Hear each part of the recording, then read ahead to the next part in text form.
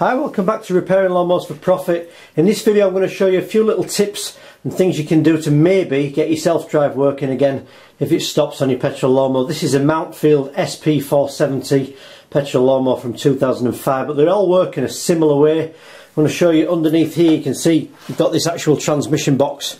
I'm going to show you a few little things you can look for if your self-drive isn't working. One thing that's not to do with specifically with the box as well, so that'll be near the end of the video. It'll only be a short video. I'm going to show you how it works first of all and a few things you can look for if your self-drive isn't working on your petrol lawnmower. So I'm actually going to do some close-ups of this in a minute, but I just wanted to give you a general idea of what I'm talking about. This is your transmission box here, and these are the driven wheels here. The top one doesn't actually have the drive cog on it, but the bottom one does. I think that's right, but anyway, whichever way around it is, I'm going to show you what I mean. Behind here, I've taken the belt off this. I'll just show you this. This is the reason why lawnmower decks rot, by the way. If you've got a really expensive lawnmower, you don't take the time to clean that off at least once a year, you're wasting your money really, because this is going to rot in no time, no matter what you bought, unless it's plastic of course. But anyway, these all work in a similar way. They all have a pulley on the back here, which I'll film a bit closer up in a minute. But basically the spin, there's normally the drive belt that runs around here to the blade, and when the lawnmower's just running over as it normally does, this all just spins, the pulley spins, the actual belt goes round and everything, but obviously the wheels don't drive until you want them to. Now you can see at the bottom there that this wheel doesn't drive, but there's actually something in here. It's like a little lever. If you press it forward and actually turn it, you'll probably see just at the bottom there, you can actually see the wheel start to turn. And you can see once it's engaged, that wheel turns, and once I let go of it again and spin, it doesn't turn. That's the basic way that these actual transmission boxes work. There's a spring tensioner on the back, but they're all slightly different. Some of them connect up here, some of them connect on the back, and you can adjust them if they're not working and things like that. And really, the problem with a lot of these is they have plastic components inside them, and they have a metal gear sometimes running against a plastic worm gear, and the plastic worm gear, unfortunately, after a lot of years, doesn't last very long, and it'll run out of life. So I'm going to show you in here and show you a few things you can check, a few simple things you can actually have a go at yourself just to determine whether your actual transmission box is packed in or whether something else is actually broken on the self-drive of your lawnmower. So these transmission boxes, you can probably see if I press this, they're kind of on a spring, so it bounces about, and that's exactly what it's supposed to do. The spring setups of these are always slightly different. This one's tensioned here. Sometimes they get tensioned up to the top here, and it's a fiddly and faffy job to do it. Take all the wheels off, you have to take all the pins out, all the circlips and everything, change the box, pull the shaft out, and in all honesty on a lawnmower like this, there's not many people that do that sort of thing. But a lot of the times I see these lawnmowers, I go and pick these up to repair for profit, which is what I do on the channel. I see a lot of dirt and debris in here, and it stops this little lever here moving. So when you pull the handle at the top here, this activates your self-drive, it's either this one or the other side, it pulls the cable, and what that does is it actually moves this across like this, and a lot of the time, you can probably just see how much grass is under there, I see sort of sticks and debris and old grass, and it stops this lever from moving across. And of course this is what activates the gears. This is pushing the gears together inside this transmission box. So if it doesn't move across properly, what will happen is it won't engage and you won't get your self-drive working. So there's the pulley I'm talking about. You can probably just about see that spinning in there. When I'm doing that, because the lever's in that position, the wheel doesn't move. If I get my thumb on that lever and replicate what the cable does and then spin this, you can actually see this wheel moves as well. And yeah, they do both move, they're both driven. So once I let go of that there and spin it, you get the point that the wheels don't move. So you must make sure on your lawnmower that this is free of debris. Sometimes there's a box on the back of here you can get off. This one had one on, just taking it off, it basically just pulls off the back. This is a spring adjuster. This won't make it go any faster if it is working, it just makes sure there's enough spring tension to actually activate it. So that won't really do anything to help you with the speed, but you can try tightening that up a little bit, putting a little bit more spring tension on here. But the thing you need to check is you've actually got your cable still connected on here. So I've actually seen these snap and come off. That's still connected over there, you can see there, actually hooks over there. If you want to get that off, you can just pull that out of there And sometimes the other connector, the other spring, goes from this and back up this way. On this lawnmower it's slightly different. This is tensioned here to the back, and there's not really a definitive video of how to replace these because all the tensioners tend to be slightly different on these mowers. So I think what I'll do next is I'll remove this cover off here and I'll show you what's in this transmission box and exactly what goes wrong. But the other thing you can do, this on here, I should really unfold the lawnmower to show you this. This is actually your cable. Let's just pull that, see if that works. Okay, let's see if we can get to that. There's one there, and there's one at the other side. Let's see if we can get to the handle to pull it for you to show you what I mean. Yeah, you can see if I pull the handle there, just activates there, activates the actual self-drive there, and then let's go over again. So you can tell that's working okay, and that's the main thing you want to check. But the other thing, which is on the cable as well, depending on what lawnmower you've got, make sure that this cable, whichever one the drive cable is, isn't too slack.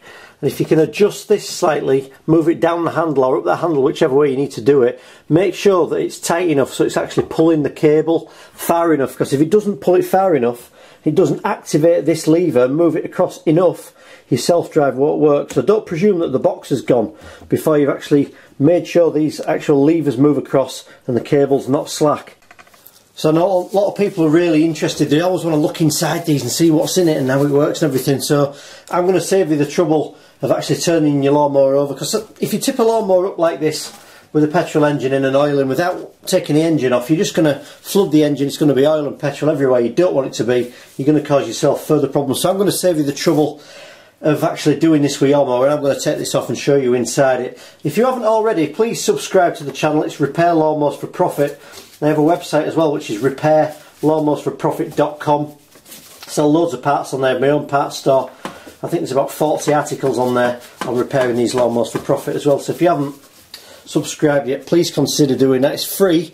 If you tick the actual bell notification, you'll get an update via your email when I release a new video. So I'll take these off and we'll have a look in here. Some of these have got metal or aluminium parts all the way through them, and some of these are just kind of plastic, and the ones that tend to break the most, if I'm honest, are the aluminium ones with the plastic worm gear. And this one works okay, even though it's kind of 15 years old now. So I'll fast forward this bit and I'll just take these screws out of here. So I'm just going to unscrew this last one out of here. I think it's just about out. Take that one out of there. So that's all of them out.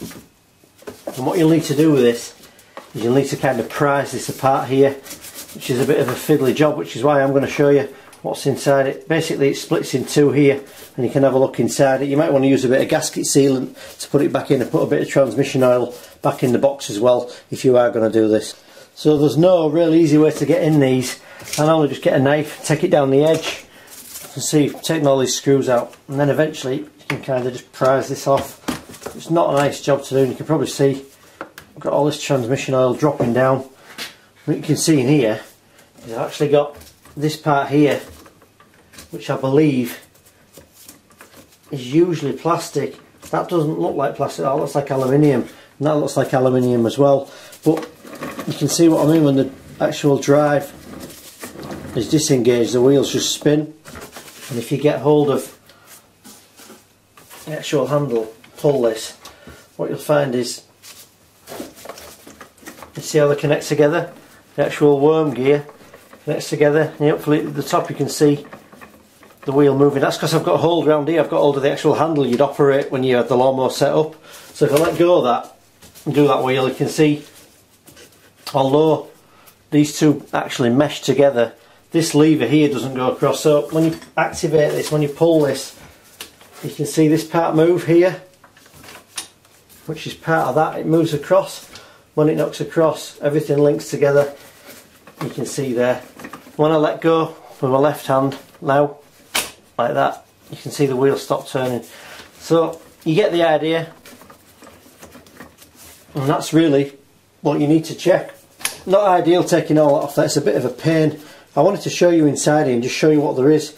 You can see here there's this worm gear and this other gear here that it sits against, but this part here needs to move across, and on a lot of these cheaper ones what you have here is you have a plastic, either a plastic part here or a plastic worm gear in here. So I'll bring my camera around here and I'll show you inside here a little bit better.